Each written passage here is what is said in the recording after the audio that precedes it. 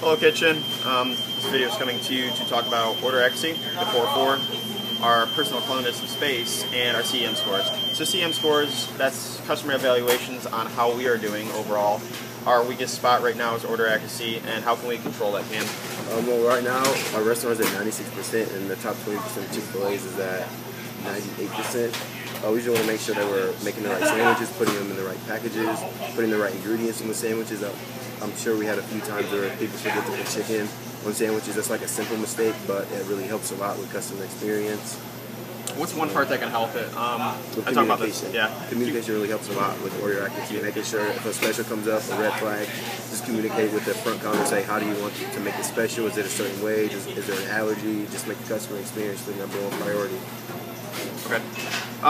So the kitchen core 4, as I'm coming in for my shift, what are the most important things to know about the kitchen core 4? Food safety. Food safety. So what am I doing? You're washing your hands, changing your gloves frequently, watching out for cross-contamination. Say hi to Ashley. So Ashley, food safety. The next step is, for the core 4? Perfect products! And the third one? Be surprisingly fast. Be surprisingly fast. And the fourth one? Control costs. Okay. And then, with that being said, is just keep thinking about that throughout your whole shift. That's really what's going to make a successful kitchen.